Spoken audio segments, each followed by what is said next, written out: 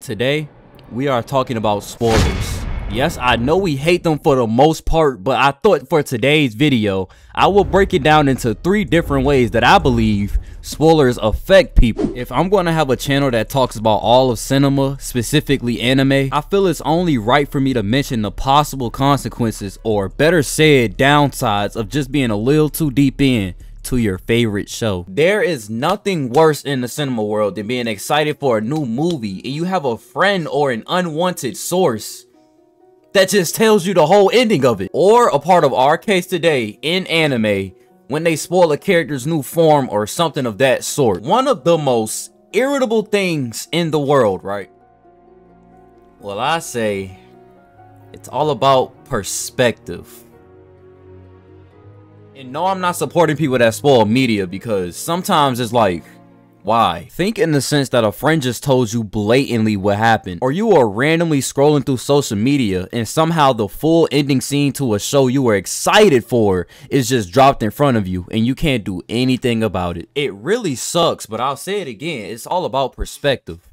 A funny word, matter of fact. To put it simple, perspective is the different point of views a certain group of individuals have towards a topic. As I said though, to relate perspectives onto spoilers, I will put this video into 3 segments: when it ruins, when you escape, and when it benefits. Like always, guys, I'm gonna do my best to relate to y'all while telling my own experience, so listen up. So just as y'all saw, we gotta speak on when it ruins first. Now, this is the times where spoilers are so common, you don't even need to catch up to a series, because every time something big happens, you can't run from it. It will somehow come to you.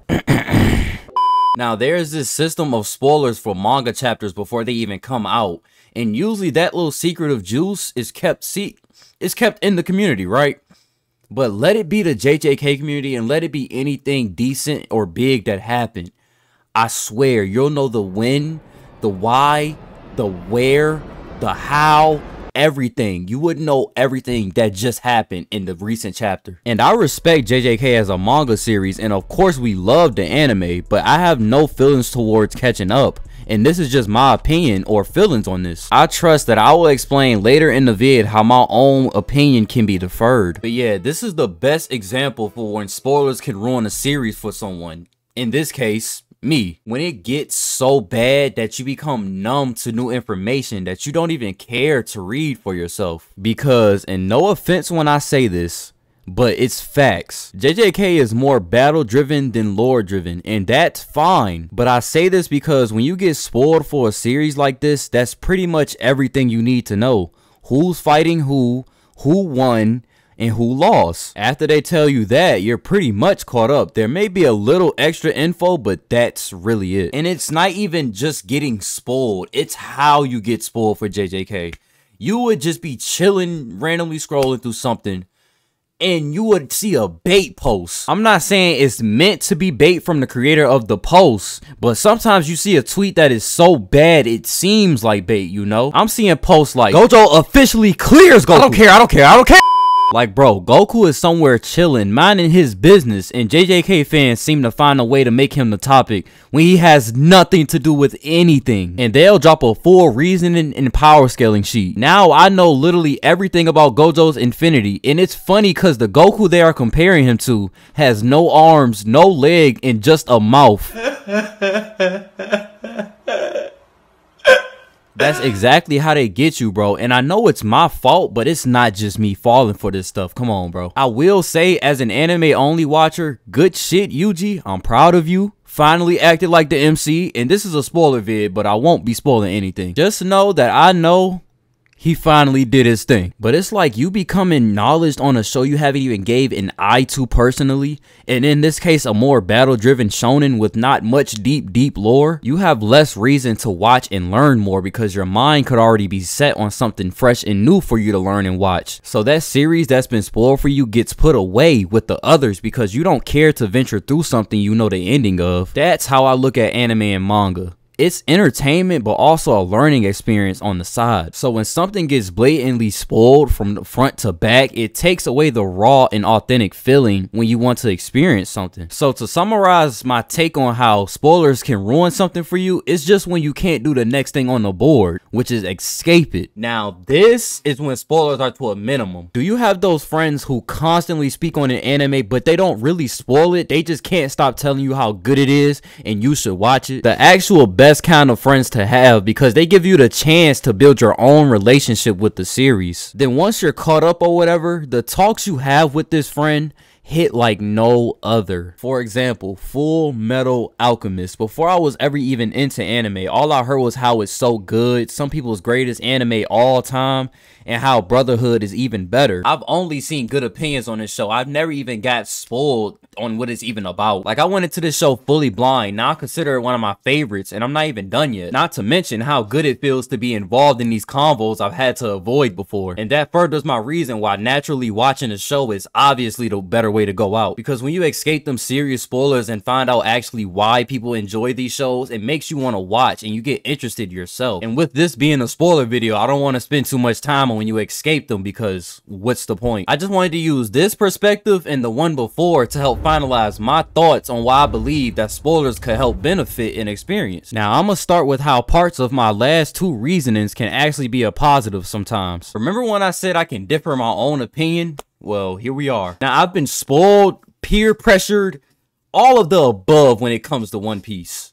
Especially when it comes to big chapters. For example, 2, maybe almost 3 years ago, the legendary Gear 5 chapter dropped. And I was never really into One Piece at this point. Better yet, anime in general. I seen the manga version and the colored version way before it even got animated. But this really didn't affect me until I actually got into anime. I would search for the ones I haven't been spoiled on much, but I heard a lot about. I have now entered a new world. I am finally understanding why this becomes people's whole personalities. I see the hype. Then I got to the shows I always heard everyone talking about. Death Note, Akame, Mob, One Punch Man, all that good stuff. Then I finally got to my personal most spoiled series of all time. I was always one of those, bro, 1,000 episodes? Man, I'm out of here.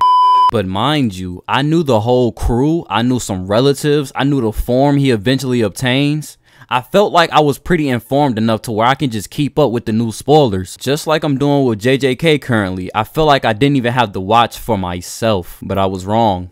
Doing that to any series is wrong, because when it came to One Piece, I never knew the how. Remember when I said JJK spoilers gives me the whens, the whos, the hows, the whys, all of that? Maybe like I decided with One Piece, I should look for another reason to give myself motivation to catch up. Even though the One Piece spoilers were bad, I started to wonder things like, how did the crew get formed? How did Luffy obtain Gear 5? How did this new form turn his hair and clothes white? How did Zoro lose his eye? God damn it, I'm gonna ask every time. But yes, I became very curious. Then I decided to tag along the journey. And I will be thorough with y'all. In my binge era with this show, after a nice long day of doing absolutely nothing, or a night of streaming, I would sit my laptop on my bed, prepare the bunyan, you know what I mean, and I would watch One Piece geeked.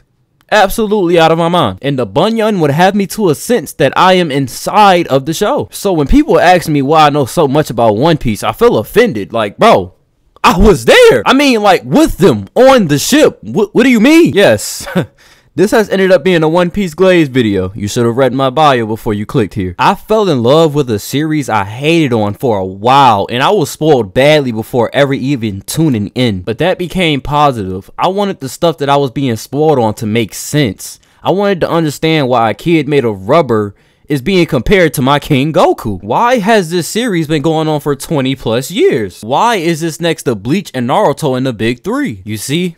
All these questions, and if I didn't watch, I don't get any of the answers. That was my motivation. Maybe if I find something motivating like that, I will end up fiending to catch up to JJK. And this is where you come in handy, because maybe you could drop a comment right now that could potentially motivate me to read the manga. But if not, that's okay. I couldn't find a reason either. And by the way, I haven't fully been spoiled on the ending of JJK, but I heard it was bad from die-hard fans. So yeah, maybe you could help me find a reason to experience the series. Then there is when me escaping spoilers could come in handy so I can form my own opinion on the ending. But first, when it comes to fixing something that was ruined, you need to find the benefits so you can escape. That there, folks, is my multi-perspective on spoilers.